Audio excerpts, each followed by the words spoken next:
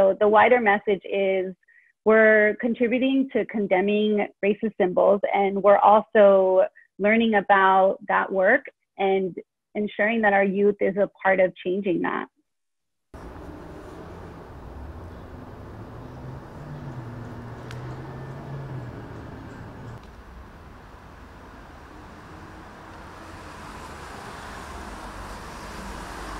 But what I want to assure people is this in no way cancels or erases history. We understand that this is something that will always be known and understood, but it does shift from, again, upholding them and honoring them. And these opportunities is a great way to have that conversation about our past and have an opportunity to uplift new voices.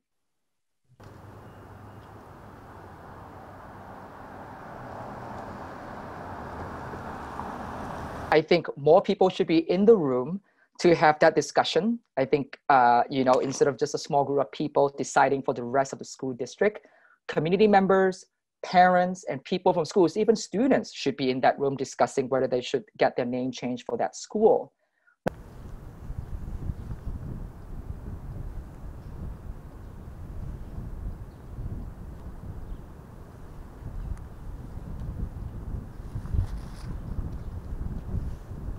I think there's a danger in applying 21st century moral standards to historical figures of 1 or 2 centuries ago. We expect everyone to be perfect. We expect everyone to be enlightened. But an enlightened person of 1865 is not the same as an enlightened person of 2020.